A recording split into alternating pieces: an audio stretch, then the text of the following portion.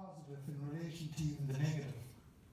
Because Pat Falvey, the stage is set here in Skibbereen. You're giving a talk tonight. What are you talking about? Well, I'm talking about my life as an accidental rebel. Basically, it's taken me all around the world, from the highest, the coldest, the loneliest and most remote places on planet Earth.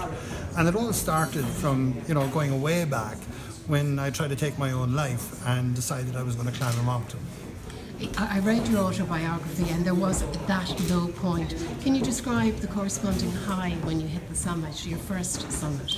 Well, I suppose, the first summit was Cairn 2 and then it was my Everest. So when I got to the top of Cairn 2, I put my hand out and I shook Valdine's, who was one of my mentors, and I said to him, I'm going to climb Mount Everest.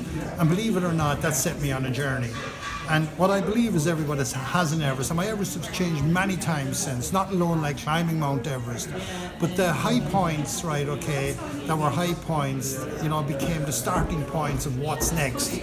And what's next have brought me, as I said, all around the world to the most amazing places on planet Earth. I've had the opportunities to climb with, to work with great teams of people with a passion, people with a drive, to go out there and actually fulfill their bucket list.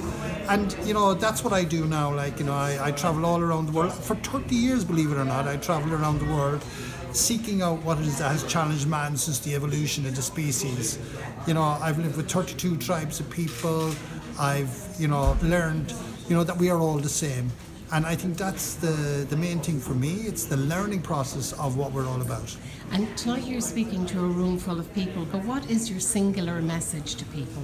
My singular message is to have a dream, to have a goal and to go for it. We're going to be in this life only for between 0 and 80 years.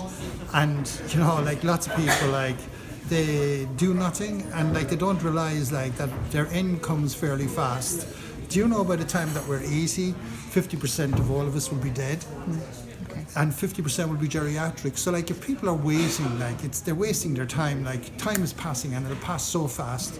We're only a blip on planet Earth. So my whole thing is about legacy. It's about helping people achieve their dreams, their goals, to go out and do what they want. Lovely. Thank you, Pat.